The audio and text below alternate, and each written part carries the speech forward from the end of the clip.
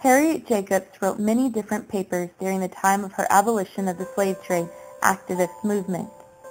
Between 1842 and 1852, Harriet Jacobs became socially active with the anti-slavery feminists Amy Post and Mary Willis, who encouraged Jacobs to write her life story. Soon following the Willis family, who bought and freed Harriet Jacobs, she wrote Fugitive Slave in the North, about her constantly being chased on the streets of Manhattan and Brooklyn. Also about her work alongside her brother and Frederick Douglass. Around 1852 to 1862, Harriet Jacobs wrote Freed Woman and Author in the North, and focused on getting her book published in America and England. Also, she tried to get Harriet Beecher Stowe to help her write her account. Her first two attempts to publish the book fell through, and finally in 1861 was picked up by a Boston printer. The book contained a preface written by Lydia Maria Child, an abolitionist writer. She said, "I have very little occasion to alter the language, which is wonderfully good." Through the war years, 1862 to 1868, Jacob wrote Relief Worker in the South. This was during the Civil War and Reconstruction.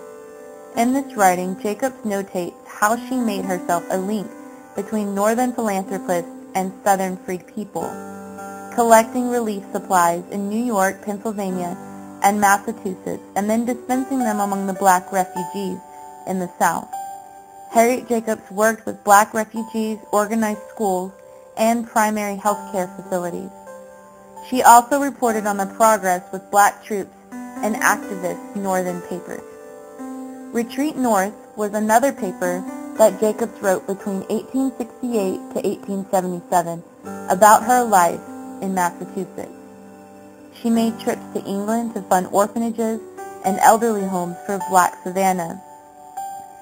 During this time, there was a KKK terror when Jacobs retreated north, where she helped Louisa campaign for an equal rights amendment in New York State. Before Jacobs' death in 1897, she wrote Endings, about her years in Washington, D.C., where she ran two boarding houses, the earlier catering to whites and the later to blacks. Jacobs was actively involved in organizing meetings of the National Association of Colored Women. Harriet Jacobs is buried in Mount Auburn Cemetery, Cambridge, Massachusetts. Harriet said in a writing to Amy Post, October 1860, "It must be the slave's own story, which it truly is." Harriet wrote this during a time in her life when slavery was still very real, as if it could still capture her. It must have taken great courage to write the truth about such painful memories. We today look on her courage and reflect upon the strength that helped change our nation for the good of all mankind.